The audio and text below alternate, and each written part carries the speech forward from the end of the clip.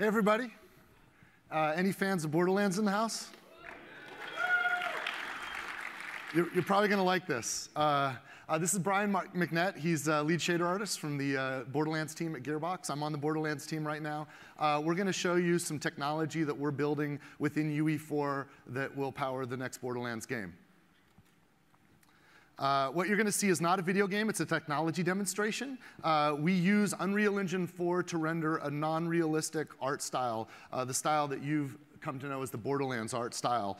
This is a very simple scene. Now, I want you to remember that the Borderlands art style is sort of represented by a confluence of techniques. Most of the Borderlands art style comes from the content itself, the form of the environment, silhouettes and movement of characters, the color and line work within the surfaces of objects.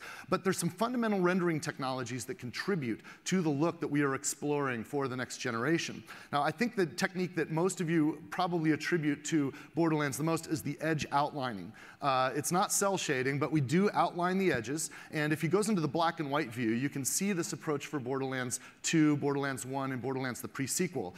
This is a standard Sobel-Feldman edge detection operator. It's a solid, uniform line weight around the outlines of objects that we detect in the rendering.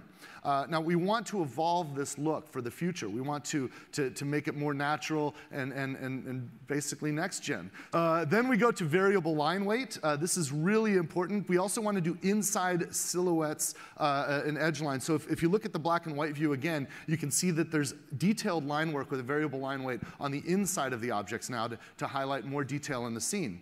But with variable line weight on both the inside and the outside of the edge lines, we can now kind of show detail that's affected by the lighting and the orientation of the camera. So we can look at the scene again in color. And now, edges are only a part of it. The surface materials themselves are very important. The artists contribute to the look and feel of the graphic style by how they paint the materials. Now, this is a test sphere, and it shows some materials, a material on there. And you'll notice there's little black outlines, edges around it. Those black outlines are drawn into the materials themselves, and they're kind of similar to that edge outline, but they're drawn onto the material. We want to render those edge outlines in ways that aren't affected by the lighting of the scene. So now we can isolate those, and we can make them look like wet ink. So you'll notice that only the black outlines are reflective, like as if it's a wet ink, or we can make them look like metal.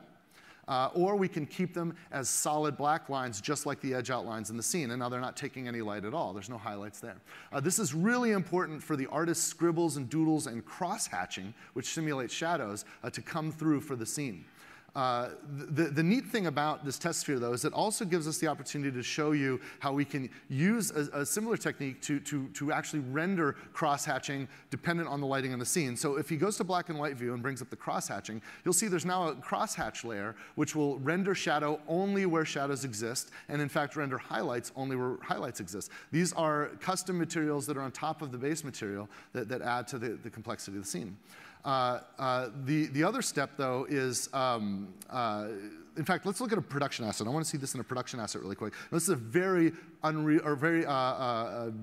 Borderlands Gearbox-looking production asset rendered in Unreal Engine 4. You'll notice that even the little bolts on those objects are casting a little shadow, and those shadows are taking a little bit of crosshatch. That's that custom crosshatch layer there. And we can see it again in black and white. Now, one of the problems with this approach, though, and why we had to advance even further, is in the Borderlands work that we do, we tend to do a lot of kit bashing. We'll use assets in lots of interesting ways, lots of different ways. We'll scale those assets up and down. And when we scale an asset up, it will actually change the scale of that cross-hatching, which makes it inconsistent with the line work that we're doing on the edges. So we wanted to work with an experiment with a procedural approach to this, using artist-generated cross-hatches, but rendering them more procedurally on the surface of the objects. So if we start with this gray sphere and we put a crosshatch on it that's now procedural and mapped to the object, you can see that it'll hold the same consistency at any scale.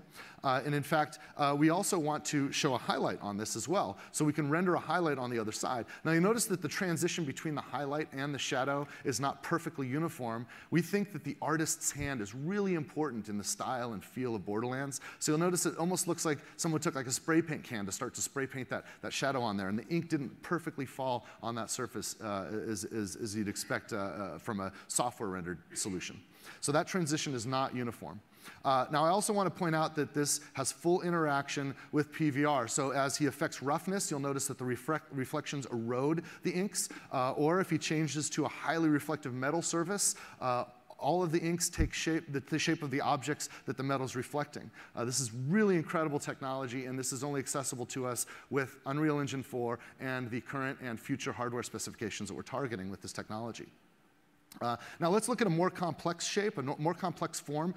This form right now is smooth, but we have a normal map for this form. And you'll notice that it looks like there's a gearbox icon that's sort of etched into the metal shape that you're seeing there. That is not a mesh. That's actually a normal map, and some of you are probably familiar with what these are. But you'll notice that the normal maps fully interact with all of the other technologies, the shading and the lighting. So if it goes into a black and white view, you can see that even the crosshatches and the highlights are affected by that normal map. That's pretty awesome stuff. So let's look at actually a production asset with this technology on it. So this is a real asset that will go into a future video game, and you can see that the interaction fully works, whether it's metal. Looking at it in black and white, you can make out all of the fine details just from the shadows, the highlights, and the edge lines, but also it looks beautiful in full color. So this is the fully rendered object. Now let's go back to the original scene. Back at this original scene, you can notice that Brian can take control of the intensity and the range bias for crosshatches and highlights. If we add a character, yeah, you can see him affect that. This gives our artists a lot of flexibility, and it also allows the scene to simulate in real time as time of day changes, or as maybe conceivably we have different physics. If we, for example, were to explore different planets, there might be different physics, and the sun and the moons might be in different positions than we're used to on Pandora. Now, if we add a character to the scene, it gets really interesting. This is a character that is a production asset, and you can see that the effect that the sunlight has on the inks. You'll also notice that there's an effect we call the ray of God, where the sunlight is sort of piercing through the gap between her arm and her body. And you'll notice that there's rays that come out from that. If he goes into the black and white view, you'll notice that those rays, the God rays, will actually erode the crosshatches in the environment, even the crosshatches that are rendered onto objects that are behind and far away from where the ray of God effect is being simulated. This is pretty awesome stuff, and helps create a more complex and plausible scene, even in the unrealistic art style of Borderlands that we're rendering with Unreal Engine 4. Let's take another step. There's a technique when we bring characters into the scene, when we bring soft bodies into the scene, and we bring kind of not totally opaque bodies into the scene, called subsurface scattering. You see that tarp is made of cloth. And her body she's got skin, right? And if you've ever shown the light on your phone through your own hand, you can see that light will actually pass through surface. It's not always absorbed by the surfaces. I want you to forget about the fact that we've cleverly placed the camera here so that her shoulder pad is occluding her face. Don't worry about the character. Worry about the technology right now. If we go inside, we can see that the light actually shines through, so that where the character is, she's occluding the sun. It creates a shadow there. The ray of God is still perfectly interacting. So even with subsurface scattering, all of these technologies perfectly interact. And in black and white, you can see the proof. This also works in soft bodies, which is pretty awesome.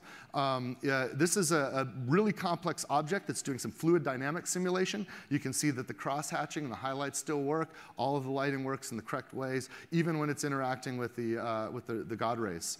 And sometimes, though, we'll have surfaces that we don't want to take shadows on, such as if we have clean water, and the simulation works perfectly. It's just a beautiful simulation using Unreal Engine 4. Now, let's bring this all together. We can actually go into an interior environment. In this environment, I want you to imagine that there's an invisible light bulb that Brian has control of that's sort of floating right in front of those barrels there. And our artists and designers and set lighters can affect the lighting and the intensity and the radius of these lights. And we can dynamically affect the scene in real time or set it up in advance exactly the way we want it to make it look right. One of the cool things about this, if we take this one step further, though, is we can have these lights highlights actually corrupt, distort, and affect those shadow maps, those crosshatches and those highlights that I was talking about. So here's a case where the lighting is actually corrupting and distorting the shadow maps. If you go to the black and white, you can really see how this looks. It's really interesting, and this is really useful for special effects and for special case lighting. So if we go back to color, we'll run a two-dimensional explosion effect. This is a temporary effect, but you can actually see how the lighting affects the scene around it while the explosion goes off, and it corrupts and distorts the shadows in real time. In addition, if you run it in slow motion, you can even see the volumetric smoke effects perfectly interacting with the scene. They're emphasizing the crosshatch shadows where the smoke creates shade, but only until the smoke clears. This is all happening in real time with the simulation. It's beautiful. So now I'm going to have Brian just trigger a matinee sequence that'll pull us out of the scene, and you can see all this coming together, and it gives you a sense of what a future game from Gearbox might look like. Now, I do want to remind you that this is not a video game. This is a technology demonstration of some ongoing research and development at Gearbox Software. Some or all of the technologies that I demonstrated may be utilized for future Gearbox Software video games. If you are a technology company that thinks you can benefit from a partnership with Gearbox as we explore this technology, feel free to reach out to me. If you're a talented developer that would like to work with us on this technology and help it push it further, please let us know. Also, if you're a customer that's looking forward to a future Borderlands game, we're working on it. We'll get you soon. On behalf of all the talented artists and programmers and designers and developers at Gearbox Software, I'm thankful that you've taken the time to see this with us. I also want to thank Tim for letting us come up on stage, and everybody on his team for delivering the incredible Unreal Engine 4 technology that we're using to power our future games. Thank you.